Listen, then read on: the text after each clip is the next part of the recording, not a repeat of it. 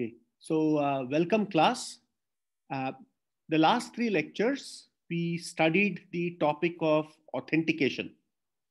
So authentication concerns the establishing the identity of an individual or a program that is trying to accomplish something on a computer system.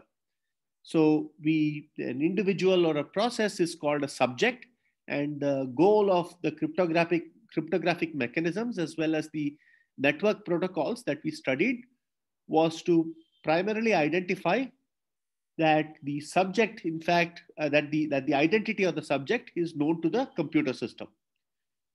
So in today's lecture, we will be studying the topic of access control, which is also called authorization, which typically happens after authentication is completed. So you know who the subject who is asking to enter a particular computer system is.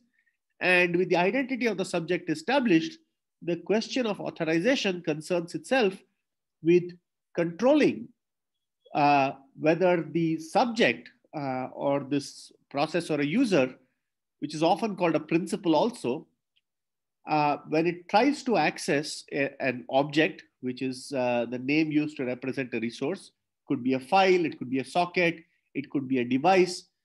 When the subject is trying to access the object and is asking for a particular kind of access, the subject of authorization concerns itself with whether that access should be allowed. That is the question of policy. And if the access should be denied, then what are the mechanisms used to deny that subject access, that particular kind of access to the object? So we are going to be concerning ourselves both with policy as well as mechanism. So policies generally are the question of whether a subject is allowed to access an object or not, right? The answer could be yes or no. And mechanism essentially concerns how that decision is enforced on the system. So generally speaking, when we talk about this subject of access control, there are two kinds of access control that come into the picture. They are called mandatory access control, or MAC. Unfortunately, there is an overlap of names, right? This MAC stands for mandatory access control. We have also used MAC to mean message authentication codes. So depending on the lecture, you will have to disambiguate the term. Anyway, this is standard parlance. So there is mandatory access control and there is discretionary access control, or DAC. Okay, so MAC essentially concerns system-wide policies that are typically set by the system administrator and enforced on all users. Okay, that sort of explains the genesis of the term mandatory. It essentially means that these access control policies are non-negotiable. They have to be applied on every user of the system, no matter what. And generally speaking, these policies are set by the system administrator to achieve some system-wide goal on all users of that system. Okay, so there are examples of MAC-based systems. Generally, you will find these in corporate settings where there is some corporate policy that has to be applied on, let's say, all the laptops that have been given to all the employees of the organization.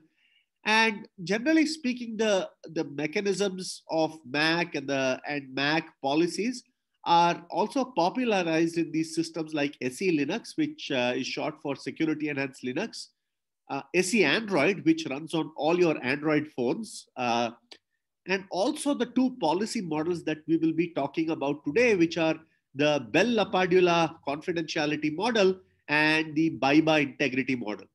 Okay, so these are all going to be examples of MAC systems in the sense that you as an end user, you as, let's say, the owner of a resource on that system, do not have any freedom as to whether this policy can be applied or not on your system. It will be applied, and it will be applied in the way that it's configured by the system administrator.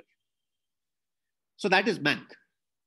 On the other hand, we have DAC, or discretionary access control, which is the access control that most of us who are end users of a Linux system are familiar with, right? So so the read, write, execute permissions that you typically see on Linux, for example, are examples of DAC access control. And the key distinguishing feature between DAC and MAC is that in DAC, the permissions and the access control bits are set by the resource owner. So if you own a file, you can essentially govern who else can read or write or execute or in any other way access that file. Okay, so it is your discretion as a resource owner to decide who is going to access your resource and in what way. And so that explains the genesis of the term discretionary access control or DAC. Okay, so these are the two general families of access control, and they concern themselves with whether the policy is going to be applied system-wide or it's going to be applied on a resource owned by an individual principal or a subject. But those are essentially, how a policy is enforced once you decide to enforce it. But we have to concern ourselves now with the question of how are these policies even going to be enforced? Be it MAC or be it DAC, doesn't really matter. So it turns out that the core mechanism that is available let's see, go to the next slide.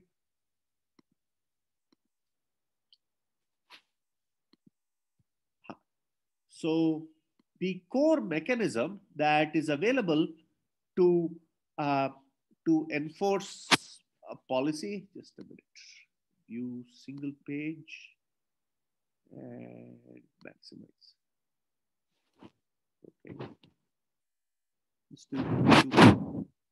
It's okay, I think it's okay.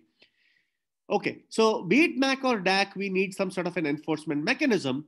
And on modern systems, that mechanism to enforce policy is called an access control matrix. Okay, so as the name suggests, it's a very, very simple data structure, right? You have a matrix, two-dimensional matrix, which consists of subjects. For example, every column here denotes a subject. Alice is a user of the system, Bob is a user of the system, Charles is a user of the system, and so on.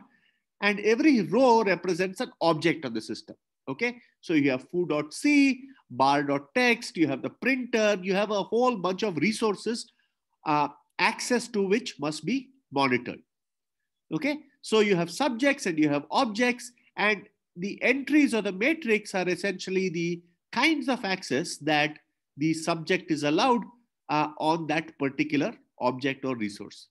So in this case, for example, Alice owns this file foo.c, and she is able to read and write the file, and Bob is able to read this file but not write it. Charles is able to write the file and read it, but not read it. So the principal difference between mandatory and discretionary access control essentially is in who can fill up entries in this access control matrix. In some sense, if it is a MAC-based system, you'll find that the entries of this access control matrix are pre-filled, for example, by the system administrator, and that you cannot delete those entries. And in a DAC-based system, the owner, for example, of this particular resource has the ability to provide these read-write permissions for the resources that she owns. Okay, so that's the access control matrix, and you can imagine how the system will enforce access control by consulting this access control matrix. Supposing this user Bob is now going to ask to, let's say, write to this file foo.c, the system, in this particular case, the operating system, will go and check, or the file system will go and check whether Bob has write access to that file.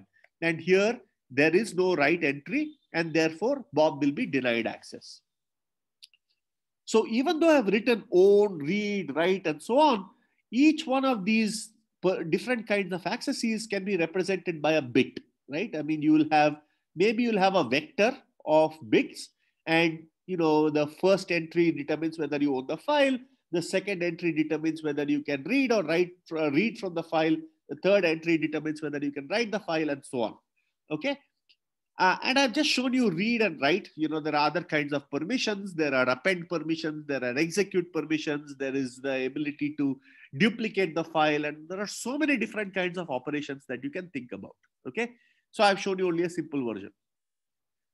Now, here's a question for you, right? So how do you store this access control matrix?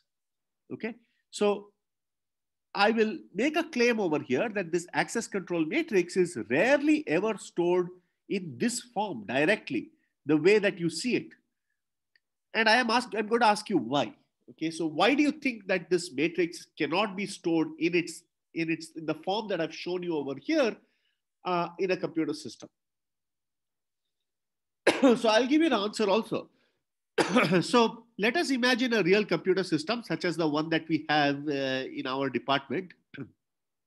How many users? Let's just say there are on the order of 1,000 users. Okay, so that means that there will be 1,000 columns over here in this access control matrix. And how many resources are you going to have? Well, you look at your file system and you do a find dot from your root directory, you'll be surprised at the number of files that you yourself own. Okay, and if you were to in fact go and look at all of the resources across all of the users, it's going to be a humongous number. But let's just give ourselves an estimate. Maybe there are 1 million files over here or 1 million resources to be protected. Okay, so 1,000 users and 1 million resources. What is the size of this access control matrix? It is going to be 1 billion entries. Okay, 1 billion entries. And let us say that there are 8 different kinds of permissions, just a lower bound. That is going to be represented by 1 byte, okay, 8 bits. So that itself is going to take 1 gigabyte of storage on your system. And it's got to be stored in memory. Okay, your operating system, if you remember a 32-bit machine, just occupies the top 1 gigabyte of your process address space. Now, if you were to store your access control matrix in this particular way, then all the operating system can do is that it can load the access control matrix and then say tata bye bye. That's it. Nothing more will work because that is going to occupy the entire memory of the virtual memory of the operating system. Okay. So the access control matrix is never stored in this raw form. You have to find cleverer ways to store it. Okay. So it so turns out that there are a few features of this access control matrix that make it easy to store. So it's a very sparse data structure and it's a very repetitive data structure. Okay. So for example, Alice is the only owner of this file, and then you'll probably find that there are a large group of users who have read access, a large group of users who have write access, and many users who have no access at all. Okay. So you can actually compress this data structure and it does not have to be stored in this explicit manner. So let's look at 2 popular methods that are used to store this matrix. Okay, so you can see on the right hand side of the slide. So we are going to shard this matrix and store it in shards. So obviously, if you want to store a matrix, you can store, and you want to shard a matrix, you can either shard it by row or you can shard it by column. In other words, you're going to store it by row and compress each row, or you're going to compress each column. Okay, so let's look at each method. So if you're going to store it by row, and let's just take this example over here of foo.c, you will be storing all of the access permissions along with foo.c. Okay, and here is one popular way of doing it. So your Unix permissions, for example, RWX, RWX, RWX that you see, you typically associate the first 3 bits with yourself, the next 3 bits with your group. Maybe it is the 2020 MTech class. So all the users are grouped together that way. And the remaining is for the rest of the users, the rest of the computer science department, for example, and that's called the world. Okay, so instead of naming each individual user, you can actually group together users and store it in this compact fashion. And there are also systems that actually allow you to name individual users. That's also okay. But this particular way of storing the access control matrix by row is called the access control list-based model of storing these permissions, or ACLs. Okay, so that is one way of storing. And the key important thing over here is that the access permissions for a particular resource are stored with the resource itself or with the object itself. Okay, that's one way of storing things. So there is another way of storing things, which is completely equivalent, right? Because your information wise, it's exactly the same information. And that is by column, right? Which is to store the permissions for along with the subject. So together with each subject, you store the list of permissions that that particular subject has for various objects on that system. Okay, and that way of storing your access control matrix is called capabilities. And for the first half of today's lecture, we'll actually be talking a lot about capabilities and seeing some of the additional advantages that capabilities have over the traditional access control model. Even though if you were to look at the information content of capabilities or ACLs, they're exactly the same. It's the access control matrix. But we'll see that from a software engineering point of view, capabilities bring certain advantages that ACLs don't have. And I will give you one example of that in the next few slides. Okay, so we've actually seen an example of capabilities in class. So you want to take a minute to sort of guess what it is? We just saw it few lectures ago. Okay, and I will give you some hints over here, which will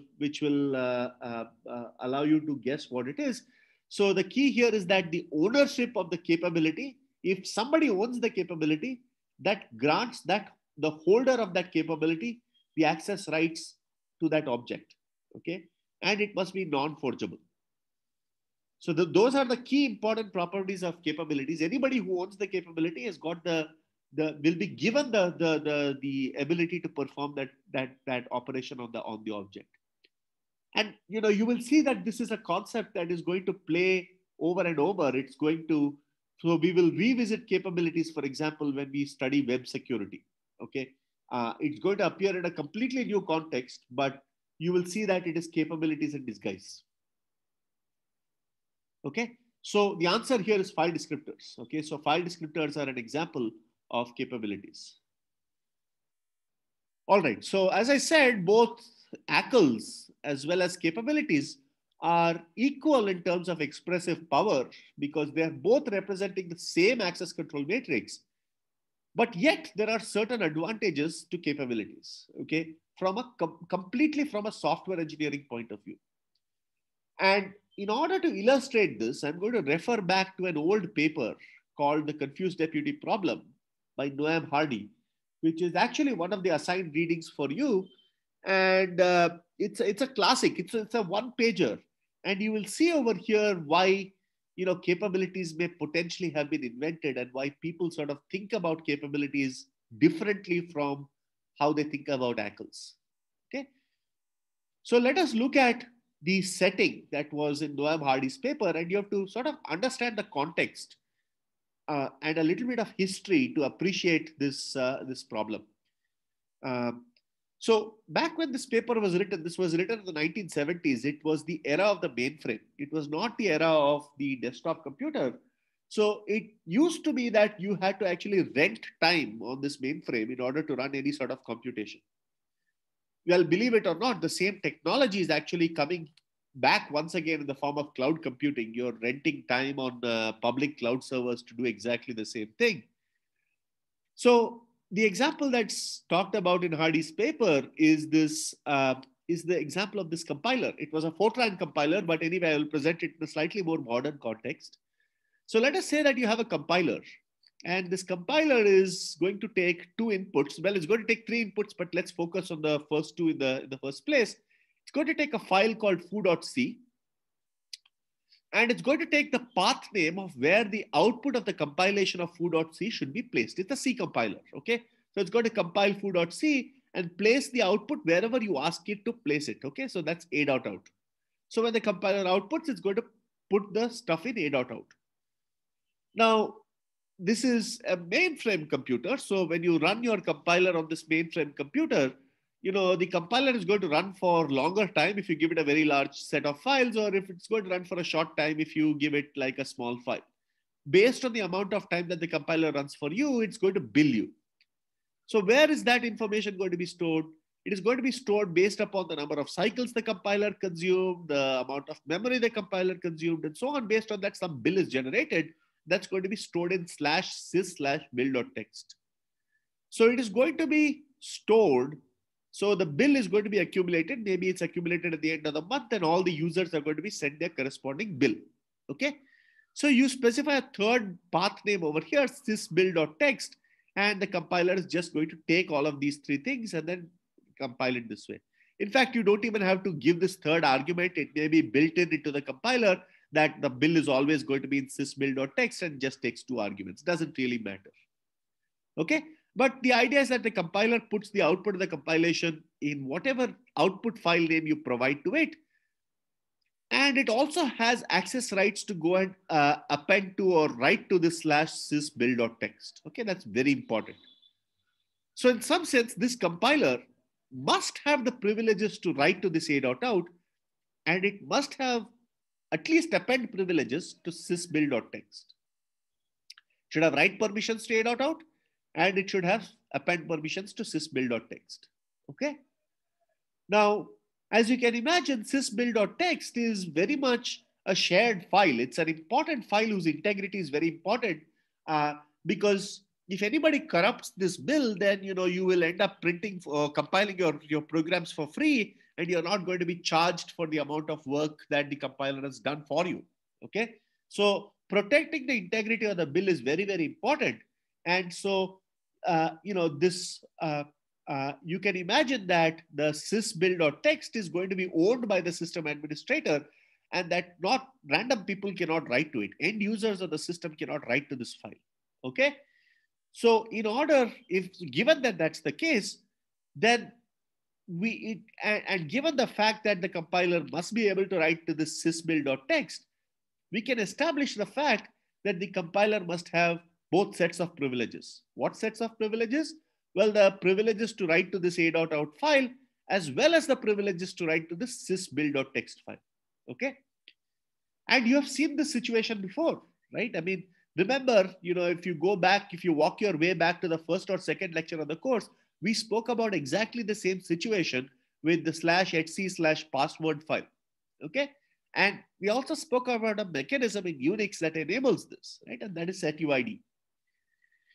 So the compiler we have established has both sets of privileges to write to a.out, which is probably owned by the invoker of the compiler. So just the fact that that user is starting the compiler process automatically endows the compiler with write privileges for a.out. Okay, but the compiler must also have the privileges to write to this particular file, which is owned by the system administrator. So now I'm going to ask you the question, given this setting, can you think of an attack where a malicious user tricks this compiler and forces it to corrupt this file, thereby corrupting its integrity, /sys/build.text. Okay. And if you look carefully at this for a couple of seconds, the answer pops out, which is that a malicious user can simply invoke this compiler with /sys/build.text as the path name of the file into which to place the output. Okay. So you give foo.c as before, which the compiler is going to read, and then you give /sys/build.text. And the third argument, as I said, is optional. It need not even be given. You can assume that the compiler will in fact just write to sysbuild.text, or even if it is a third argument, you can specify whatever, it doesn't matter. But the point is that the second argument over here is provided as a path name, and the path name is provided as sysbuild.text. And the compiler will just compile the program quietly as before and place the output in sysbuild.text, thereby corrupting this file. Now, you can ask me, isn't there an easy way to solve this problem? Can't the compiler check whether the path name over here is sysbuild.text or /sys or something like that, and then reject those kinds of file names? Well, that may be a solution in this particular case, but remember, there are soft links and hard links on Linux. So a file need not be named in a unique way. There are different ways of naming the file. And soon, if you start enumerating the number of ways in which a particular file can be named, you'll run out of ideas, or you will just have such a huge list of file names to protect that your compiler becomes unwieldy. So it is not possible to protect writing into this /build.text by simply performing simple checks with file names, just because Unix-like system allows aliases. Okay, so we say in this particular case that this compiler is a confused deputy. Okay, so what do we mean by confused deputy? So a confused deputy is the following. Okay, so the compiler in this particular case is a confused deputy because it has two sets of access rights. So what are these access rights? So it has the access to write to this a.out file in, let's say, that particular user's home directory. And it's in some sense given these rights by virtue of the fact that it is the user, it is that user, that particular subject that starts the compiler process. That's access right number one. And it is also endowed with this access right to write to the /sys/build.txt. Okay, that's given to it by default, either by setuid or whatever other mechanism. It has the privileges to write to the /build.txt. So why is it called a confused deputy? The reason it's called a confused deputy is because it does not know when to use which permission. Okay, it is given both sets of permissions. It says, look, you have the access to write to this file over here. You have got the access to write to that file over there. But it doesn't know when to use which permission. It has to use the permission to write to sys/build.txt only to write the bill. And it has to use the permission to write the output only for the second input. But unfortunately, there is no easy way to program that unless you dramatically change the structure of the compiler, which means having to rewrite the compiler. Okay. And you can imagine that it is not possible to rewrite all programs that do file manipulation in this particular way. Okay. So we say that this set of permissions that this confused deputy, or in this case, the compiler has, is called its ambient authority. Okay. That means that it's the set of permissions that it's somehow been endowed with. And what did the attacker do over here? Well, the attacker misused this ambient authority by getting this program to use the wrong authority in the wrong place. Okay, so that is the confused deputy problem. And in this particular case, the compiler is the confused deputy. So as I said in the beginning of this course, you might not remember all of the details, but 20 years down the road, what I want you to take away from this course is a set of tools or keywords that you will remember. Okay. And here is one such important moment in the course, which is that whenever you think about the confused deputy problem, right, a light bulb must go on into your head, right? It must just go on. This confused deputy problem, whenever you're able to associate some problem that you're working with the confused deputy problem, immediately this light bulb should go on. And the solution is to use capabilities. Okay. So confused deputy means light bulb goes on, capabilities is the answer. So let's see how capabilities is the answer. Okay. So the particular example of capabilities that I'm going to use in this case is file descriptors. Okay. And we will see the confused deputy problem also making an appearance when we talk about web security, in particular when we talk about something called cross-site request forgery. Okay. And there also capabilities is going to be the answer, but it's going to be a different form of capabilities. So in this particular case, the form of capabilities that is going to come to our rescue as a solution mechanism is that of file descriptors. So let us see how this solution works with file descriptors. Okay, so the first thing we will do is that we will take this compiler and we will strip it of all of its access rights. In other words, this compiler by itself will not have the ability to open any file on its own. So if it issues an open command on any file, the operating system is going to throw an error. So you're going to strip the compiler of all of its access rights to open anything. Instead, what you're going to do is that the invoker of this program, okay, so in other words, the invoker of this compiler is going to open a.out for writing foo.c. And it's going to open a.out for writing, and it's going to open foo.c for reading, and it's going to pass these file descriptors to the compiler. Okay, so the invoker of the program clearly has the ability to write to a.out. It is his own file after all. And he clearly has the ability to read from foo.c because again, it is a file that belongs to him. So he can issue these open commands. And once he gets these open commands, he's going to get back the file descriptor. And he would just pass these file descriptors to the compiler, right? Remember file descriptor passing 2 lectures ago? I told you that the parent process can pass file descriptors to the child process, or you can even send file descriptors via network sockets. All of those things are possible ways in which to send the capability to the compiler. So that's one part. The second, of course, is that the root or the admin will open the /sys/build.txt with append permissions and pass that capability to the compiler.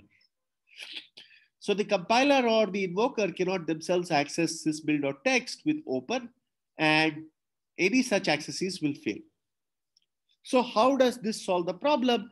Well, even though the compiler does not have access to any of these resources, the capability to open foo.c with read permissions has been granted, capability to open a.out with write permissions has been granted, and the capability to append sysbuild.txt has also been granted, and the output is going to be placed in this a.out. So even if the attacker were to do exactly the same thing, well, even if he were to give the capability over here to the compiler to sysbuild.txt over here, the capability to write to sysbuild.txt has not been generated by the file owner. Therefore, nobody can write to that sysbuild.txt. They can only append, but the initial integrity of the file is still protected. The file cannot be overwritten. You only have append permissions. And the only person who can provide these append permissions is the root user, because only they have the ability to go and open the sysbuild.txt and provide and ask for append permissions, and the OS is going to grant it and give the file descriptor over to the system administrator. So all that is being passed to the compiler, which has the ability to open nothing, are the capabilities in which the particular access permissions in some sense have been embedded. So even if you were to provide a capability as a second argument over here, nothing will happen. You will append to it, but the original billing information will still be protected. Okay, so that is the confused deputy problem, and that is the particular solution to the confused deputy problem. Okay, with capabilities. So idea here is that the compiler has no ambient authority, and the invoker or the administrator are obtaining the required capabilities and handing it over the compiler, in some sense, therefore blessing the compiler to do those particular operations. And the blessing comes from the fact that the capability has been passed to the compiler explicitly through the process of invocation. So I'm going to give you one more example of capabilities as you would see it in real life. So here is a second example of everyday use of capabilities versus access control lists. So let us say you're working on the shell and you want to list the contents of a file. How would you do it? The file is, let's say, called input.txt. Well, you'll say cat input.txt. Okay. So if you do it in this particular way, essentially you're passing the full path name of the file to be opened to the cat program. And the cat program is opening input.txt for reading. That's what it's doing over here. And that in that particular case, the cat is actually, you're relying on the access control list to ensure that input.txt is being given read permissions to cat. In this particular way of doing things, right? Supposing you were to use redirection with the greater than as the less than sign, maybe you're going to do cat less than symbol input.txt and greater than symbol output.txt. You are going to take input from input.txt and then print it out to output.txt. But this particular way of doing exactly the same thing instead uses capabilities. Why? There's a subtle difference. The difference is that in this particular way of invoking the program, the shell, the surrounding bash shell over here is the one that is actually responsible for opening input.txt because of this less than symbol. So it is the one that's going to open this input.txt, and it's going to open it with read permissions. That's the less than symbol. Obtain the file descriptor for the corresponding read operation and pass it to cat. Likewise, it's going to open output.txt with write permissions and pass those capabilities, that is the file descriptors, to cat. And cat does not open the files on its own. Okay. So even though these two are perform exactly the same thing, with the minor difference that the output over here is being redirected to output.txt rather than stdout, this particular way is not using capabilities. This particular way is using capabilities. Okay. So that's a practical example of capabilities in action. Okay.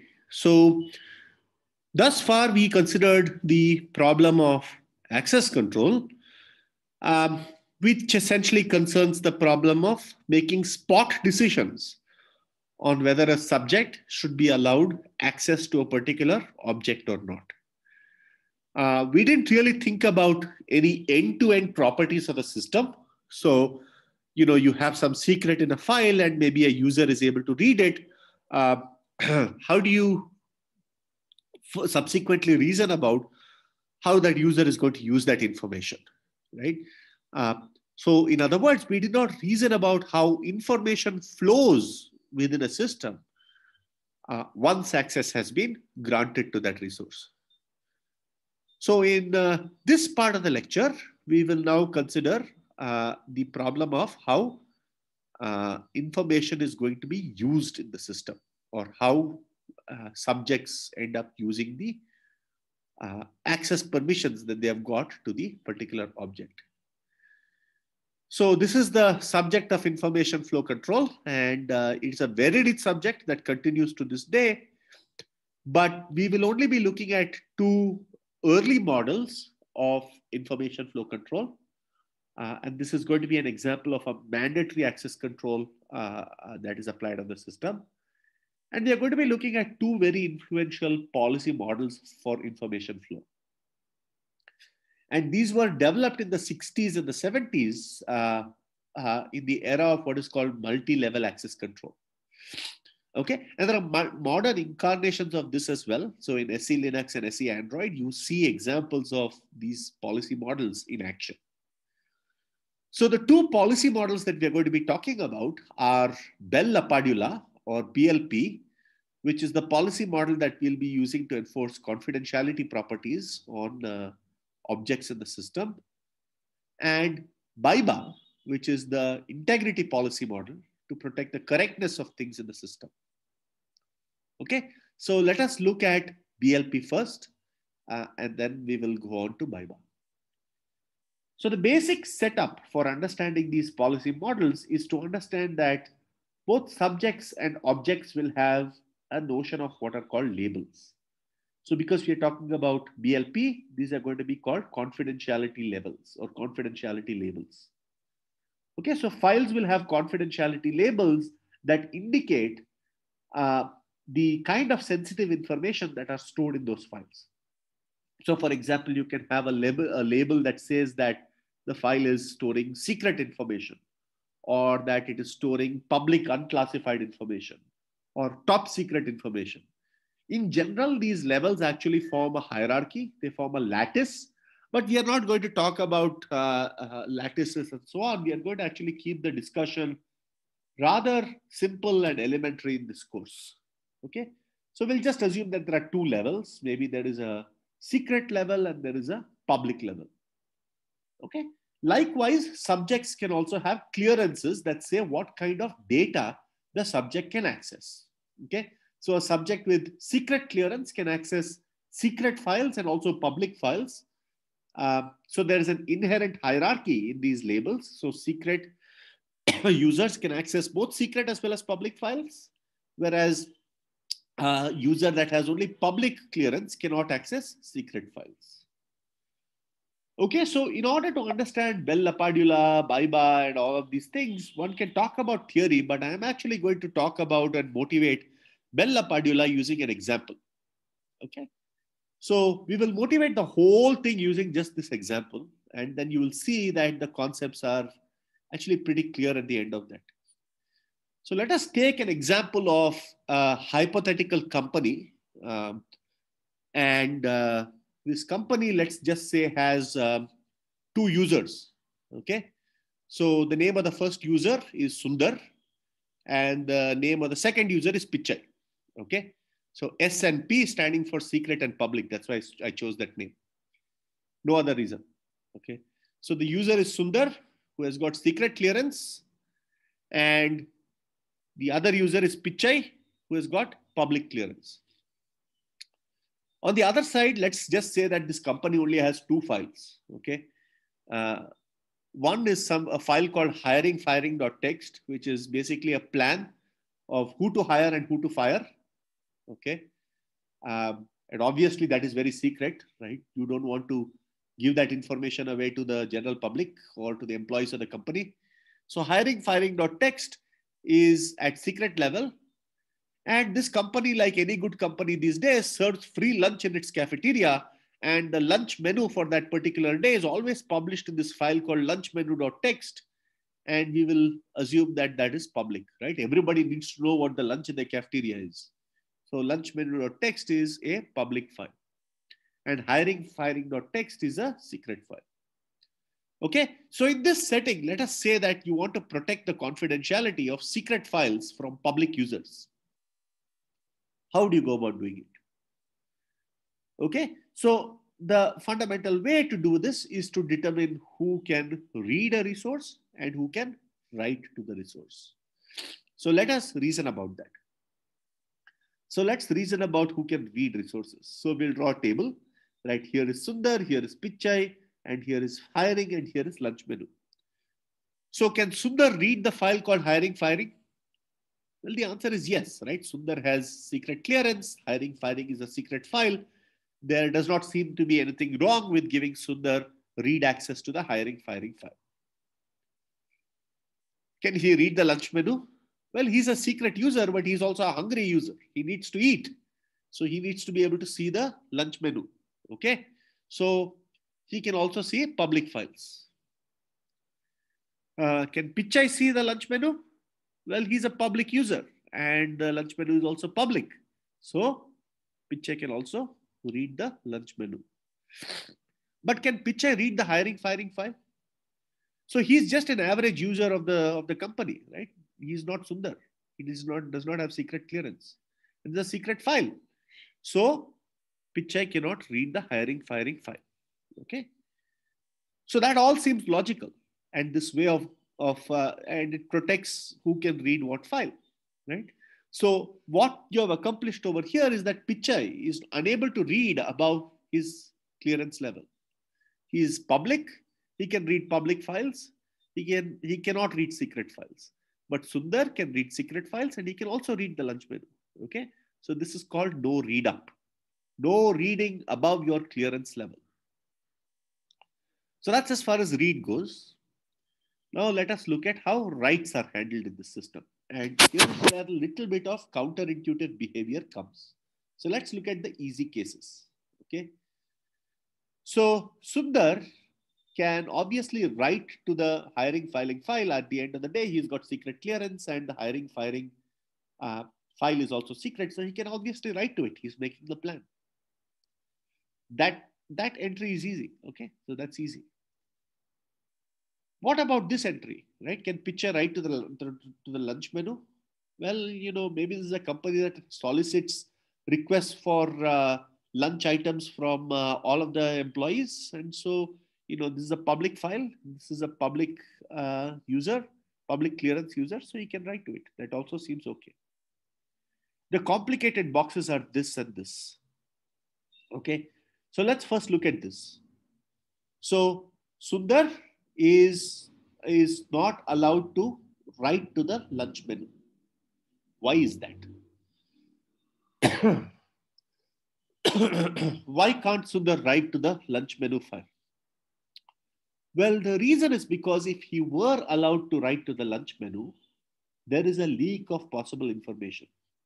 Because Sundar can read from the hiring firing file, he can read that information and then subsequently write it to the lunch menu file from where Pichai can actually go and read the information in the hiring firing. Okay. So as to prevent these kinds of information flows, in fact, this would be an insider attack. The Bell and LaPadula policy or BLP states that Sundar is not allowed to write to files that are below his clearance level. Okay. If he were to write to any files that are below his clearance level, because his clearance level is secret and the lunch menu file is public, there is a chance that he can leak information that belongs to that clearance level to that particular confidentiality level. And that is unacceptable. Okay. And that is encoded using this term called no writes down. You cannot write down below your security clearance level. Okay. Now the last box. Okay. I'm going to ask you, can Pichai write to the hiring firing file? Okay. And although your intuition may suggest that Pichai should not be able to write to the hiring firing file. The box here says yes. Okay, Pichai can in fact write to the hiring firing file. So it's counterintuitive. So why is that? Well, the reason that Pichai is allowed to write to this hiring firing file, according to Bell-LaPadula, is because Bell-LaPadula is primarily a confidentiality policy. It's not an integrity policy. If Pichai were to write to the hiring firing file, he can corrupt the hiring firing file, but he will not leak the contents of hiring firing file. Okay, so even if Pichai were allowed to write to this file, the confidentiality of this file is not corrupted. And therefore, because this policy is only protecting confidentiality, that operation is allowed. We will see now how to protect the hiring firing file from unauthorized writes by Pichai. But that is a problem of integrity, protecting integrity. It is not a problem of protecting confidentiality. And so that is orthogonal to Bell and LaPadula. And therefore, Bell and LaPadula says, fine, allow Pichai to write to the hiring firing file. Okay, so Bell-LaPadula can be summarized as follows. It is a no reads up and no writes down policy. Okay, so that's for confidentiality. Just to make things very, very confusing, you will find that the policy for integrity is the exact opposite of this, and we will see that shortly. Okay, so let's just take the same problem, okay? How to protect the integrity of things, okay? It's a dual concept. And just like for Bell and LaPadula, we had this notion of confidentiality labels.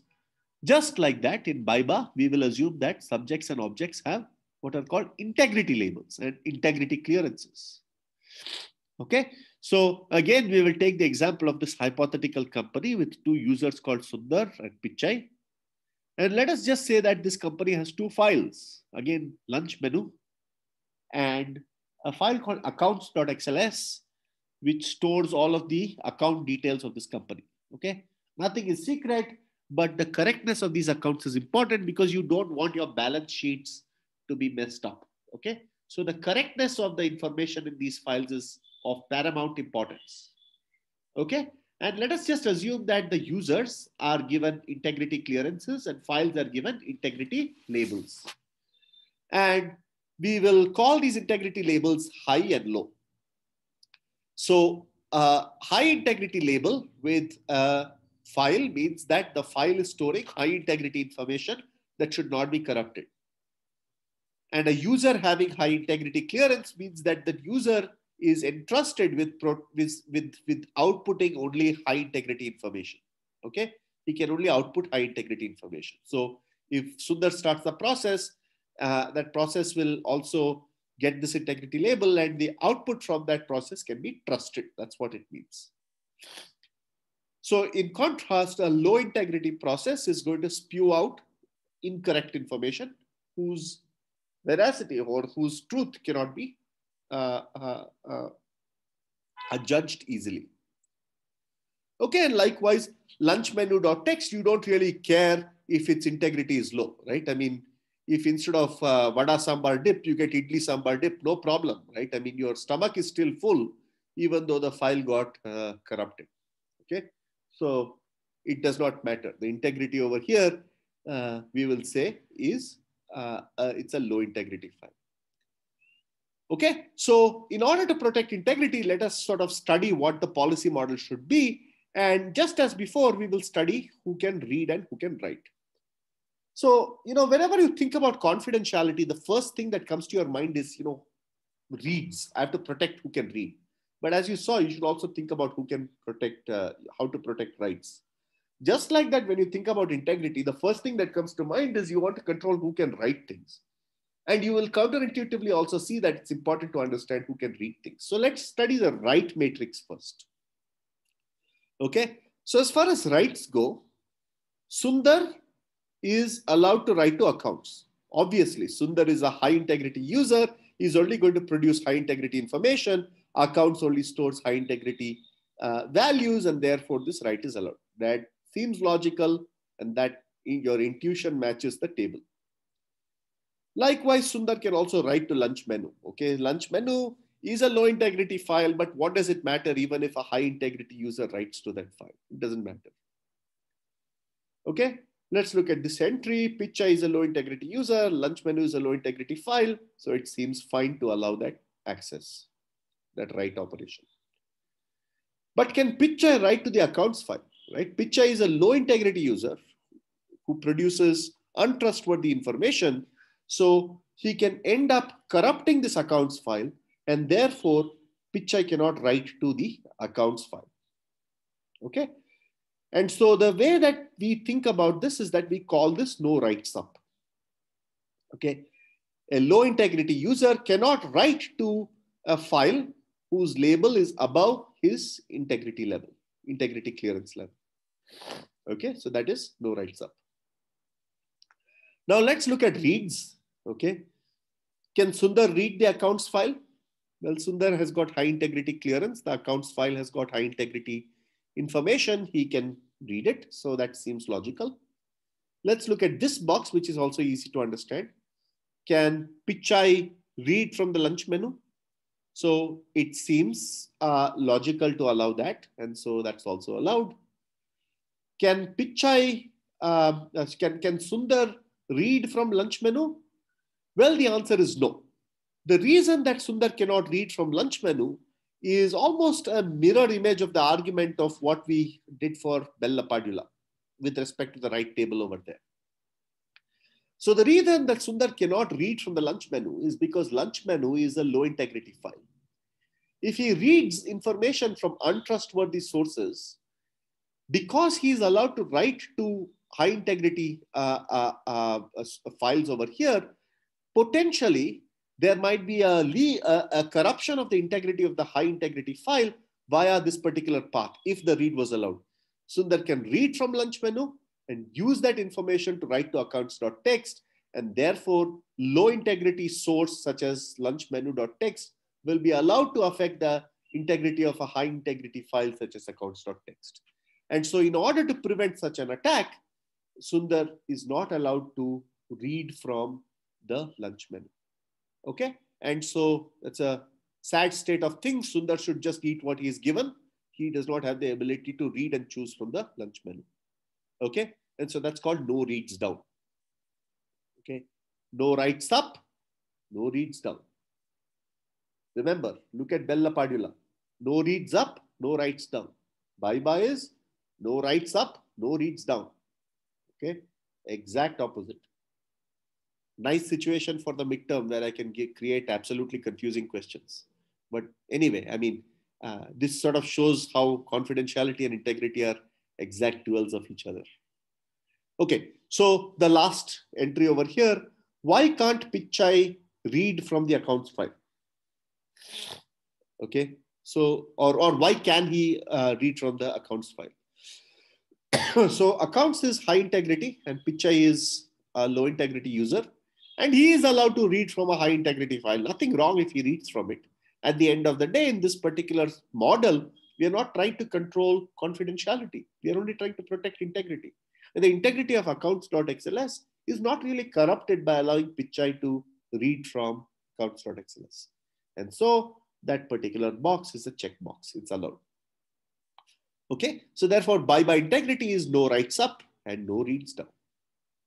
So you might ask me, aren't confidentiality and integrity at odds with each other, right?